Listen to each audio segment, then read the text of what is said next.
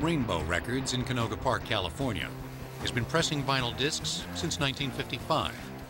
At the time, we were probably making around 6,000 to 8,000 pieces a day. In the 60s, we got much larger, and we were in the neighborhood of 30,000 to 40,000 records a day. Our heyday was in '77 when Elvis died. Within 3 days, Elvis's death, we were pressing 60,000 records a day, 7 days a week. By the late 80s, Rainbo was back down to pressing 8,000 to 10,000 vinyl records per day. But thanks to loyal listeners and avid collectors, records never completely went extinct. And today, something interesting is happening. We are presently pressing close to 25,000 a day, 6 days a week. There's definitely a resurgence in vinyl. Creating a vinyl record has always been part science, part mechanics, part craft. The modern method has its share of high-tech tweaks, but the basics have endured. In a studio, music is recorded as sound waves onto magnetic tape or digital medium. Those sound patterns are fed into a computer-controlled lathe, where a heated sapphire tip cuts a continuous spiral groove into the surface of a lacquer-covered aluminum disc. The groove is a mechanical translation of the frequency and amplitude of the sound waves. Low bass tones produce a wide groove, while higher frequencies are narrower. Next, the lacquer is sent to Rainbo for duplication. We're going to spray it with silver, and then we're going to hang it into a tank and build a nickel surface on it.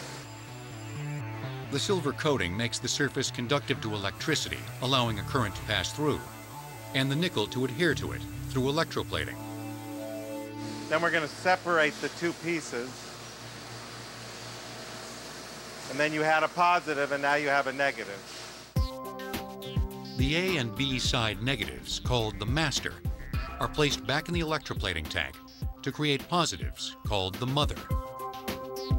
From the mother, up to 40 pairs of negative stampers, which will press the final records, can be made before quality degrades. Now science gives way to the mechanics and craft of record making. This is a record press. We have two labels, two stampers which have the information on it. We glue the stamper onto the mold, so you got an A side and a B side. You got an A side and a B side label. Workers pour PVC pellets into the machine, where they're melted and formed into a malleable puck that will become the disc. The polyvinyl chloride, or PVC, is about 330 degrees. The press is about 330 degrees when it closes. Goes under 1,800 pounds of pressure, and it squeezes out, and it's kind of like making a waffle. Instead of pouring in batter, we're pouring in vinyl. About 30 seconds later, the formed disc emerges on the other side. After the record gets pressed and it gets cooled down, it comes out to the trimming station, and the trimming station trims off the excess. This excess will recycle and use again once the record is trimmed, that record is finished, other than quality control and packaging. By contrast, Rainbo makes CDs, about 100,000 a day, in sterile-looking rooms on the other side of the factory.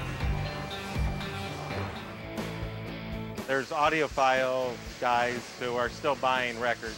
But what's really driving it today is 13 to 24-year-olds who have discovered this new thing called a record.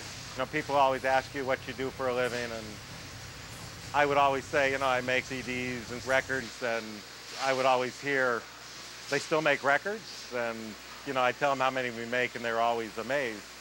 Recently, I was at a party sitting at a table, and same conversation. I said, we make records, CDs, and the comment back to me was, they still make CDs?